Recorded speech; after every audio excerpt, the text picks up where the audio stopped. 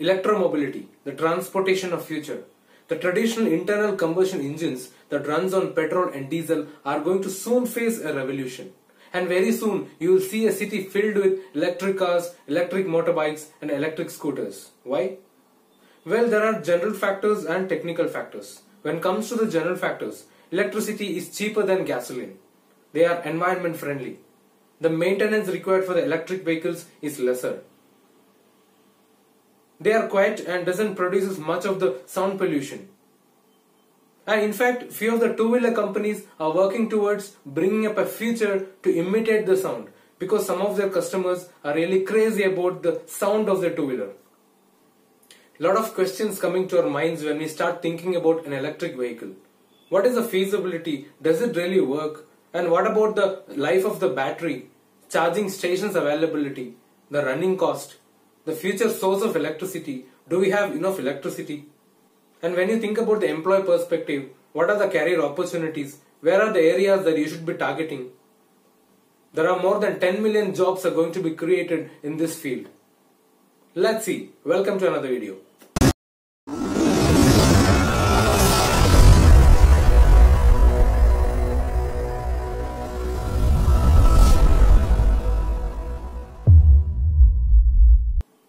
Electric vehicles runs on electric motors, the AC induction motors. Electric motors have the powerful torque right from the first RPM, unlike from petrol and diesel engine where engine has to revamp to a few thousand RPM before getting that power. Torque is something that gives you the feeling of the acceleration. For example, when you sit in an airplane and when the pilot opens up the throttle of the engine, you are pushed back to your seats. That's torque. There are a few more technical factors. There is no oil change required for an electric vehicle because there is no oil to run the engine. The braking system in an electric vehicle will live longer because the engine is slowed down by reversing the electric motor and by controlling the flow of electricity, and there is no much of mechanical friction applied on the brake pads. The brake pads will live longer. An electric vehicle has very less moving parts. There are no expensive exhaust systems, there is no expensive fuel injection systems, there is no starter motor, radiator and the fuel handling systems and the fuel tank itself. Many of such parts are not required for an electric vehicle. The engine is very light when compared to the internal combustion engines. All these factors collectively makes the drive easy, smooth and in control. Range. From today's technology, the full charge of a battery from 0% to 100% can get you 300 to 350 kilometers of drive in a car and almost 80 to 100 kilometers in a bike. What if you are on a trip? No worries. The future fuel stations are expected to have this charging unit added to them. So what about the battery life? An average electric car manufacturer today provides up to 8 years of warranty for the battery. They are ready to replace it. So basically you are sorted for 8 to 10 years. There won't be any major issues. They are lithium-ion batteries, the kind of the battery that's used in the mobile phones, a higher version of the same. And one charge can get you 300 to 350 kilometers of travel. So the company claims 1000 charge cycle as a life of the battery. So basically you're sorted for 3 lakh kilometers.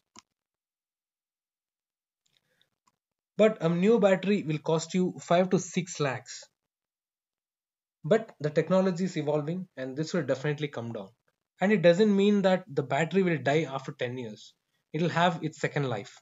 And this can be used for other applications, just that the efficiency will be reduced. And these cars will have an engine control unit or a motor control unit, which will monitor the performance of electronic components and engine as a whole. For example, if a coolant change is required or if there is any wear and tear in the brake pads, this gives us the information that something is about to be wrong. So the whole system is in control. What will be my electricity bill? It depends on the capacity of the battery pack used. And ideally in today's electric car, it needs almost 45 units of kilowatt for 0 to 100% charge. And unit cost of electricity in India is around 6 to 10 rupees per unit. And even if you take the worst case of 10 rupees, 450 rupees INR for one charge 0 to 100%. So You can cover 300 kilometers for rupees 450. It's around 1.5 per kilometer.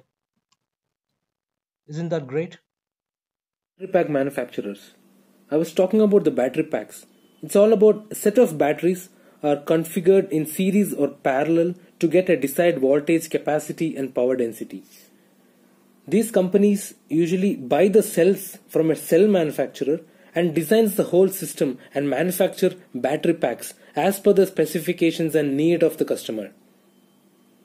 The power source of the battery packs and the electric motor and many electronic components and circuit together forms an electric vehicle. When it comes to the future career opportunities, a lot of companies are in pipeline to invest on electromobility. It's very important to understand the categorization of companies, not that every electronic company is doing the same kind of work that you are thinking.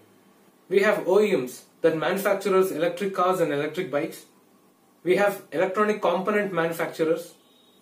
We have EMS companies, electronic manufacturing services, which is different from the electronic component manufacturers. We have battery pack manufacturers. We have cells manufacturers. We have printed circuit board manufacturers. Let's see all of them one by one. Components manufacturers. These are the major companies. They manufacture electronic components. And there are passive components and active components. Resistors, capacitors and inductors are called as passive components. They are not capable of amplifying or processing an electronic circuit. Semiconductors, diodes and transistors are able to control the electron flow through them. They are active components. Circuit boards. The solder chip is printed on the board in which the electric connections are made by these lines. And electronic components that we discussed earlier are soldered into this printed circuit board to form the printed circuit board assembly. And the way these components are engineered and connected in the PCB decides the function of the overall component.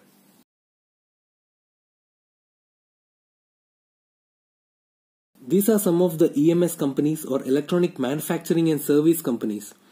These companies design, manufacture and distribute the electronic component assemblies as per the customer requirement. They usually buy the electronic component from the electronic component manufacturers and they buy the printed circuit board from the printed circuit board manufacturers and make the assembly. They make the electronic product, say a complete control unit, and they supply it to OEMs like Tata, MG and Daimler. So the future career opportunities in EMS industry and electronic component manufacturers are expected to go on a higher side with more demand for electromobility. The future source of electricity. Do we have enough power for the future? Well, apart from the current technologies we have, there are a few more things coming up. There is something called space-based solar. Most of the solar energy today is not making it to the Earth's atmosphere, and there is a technology evolving to place the solar panels in space and transfer the energy to Earth. This can do a major contribution for our energy needs. Artificial sun. South Korea has already developed an artificial sun. Means the kind of reaction that's happening in the sun, the hydrogen fusion reaction in a controlled environment. Fusion can produce enormous amount of energy. They already have a reactor and few of such reactors can address the electricity need of the world. But they tried 100 times to get the reaction active for few seconds. And if this technology evolves, this can answer the need of our electricity. The highlight here is this is a clean energy and it doesn't harm the environment. This video doesn't mean that the internal combustion engines are going to die. They have their own technology enhancement. And not everybody has stopped investing in research and development of internal combustion engines. Please comment below, was this video enough informative? And what do you think about electromobility?